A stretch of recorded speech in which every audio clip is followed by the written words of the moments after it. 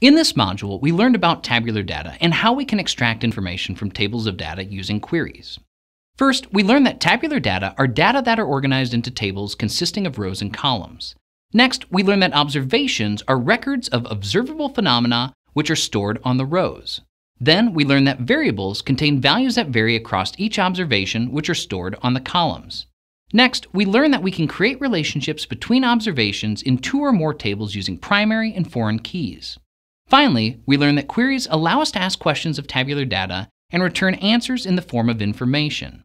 In the next module, we'll learn about the data lifecycle and the journey of data as it's transformed from raw data to actionable insight.